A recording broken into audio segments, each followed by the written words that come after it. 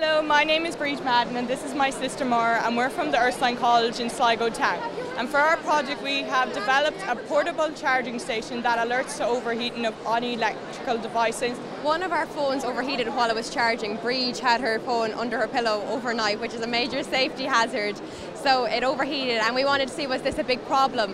So we searched online, and our uncle was a fireman, and he said that he attended over 150 fires in 20 years with electronic devices in a small area, Tubbercurry in Sligo.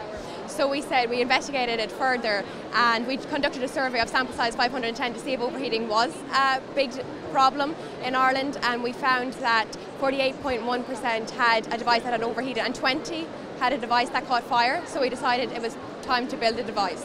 We decided to build a prototype for our device then, which we did a coding. Since we're amateur coders, we just started learning how to code.